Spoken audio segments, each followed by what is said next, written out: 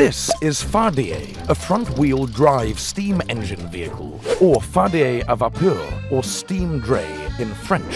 Nicolas-Joseph Cugnot, a French military engineer, invented it in 1769. Fardier was a two-wheeled horse-drawn cart for transporting heavy equipment, such as cannons, munitions, and gunpowder. It was used mostly for battlefield logistics. Its range and endurance were limited in comparison to your family car.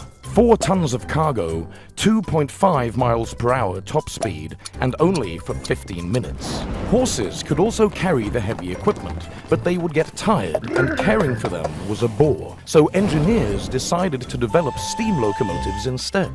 In 1771, Cugnot drove his vehicle into a stone wall and became the first person to have a motor vehicle accident. Supposedly also the first to be arrested for dangerous driving.